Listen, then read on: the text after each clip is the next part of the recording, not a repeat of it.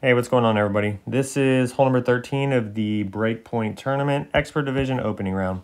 For our tee shot, we're going to use a Guardian level 7 and above, and either a Kingmaker or a Kingslayer ball, depending on our wind. We want wind to be somewhere between 6.5 and 8.0 miles per hour. I'm going to apply max backspin with no side spin, and then set myself up so the second bounce is at the edge of the green, centered in the middle of the first light green grid left of the hole. So I'll zoom in here in a minute so you can see the grid I'm referring to, this first light green grid, and then rotate it sideways just to make sure you're at the edge of the edge of the green. Our adjustment is going to be P2 max plus 5% elevation. So with the Guardian level 9, I'm going to adjust 7.1, which is just 1 wind per ring. Then we're going to center the ball.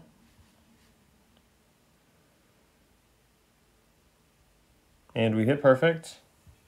Ball's going to land on the green, bounce toward the back of the green past the cup, and then spin back, and we're going to just miss on the right side of the cup, about a half a ball outside. So I think the only thing I really want to change is add a little bit to my adjustments. So I'm going to change the adjustment to P3 max plus 5% elevation. Hopefully that'll get us on track for the drop.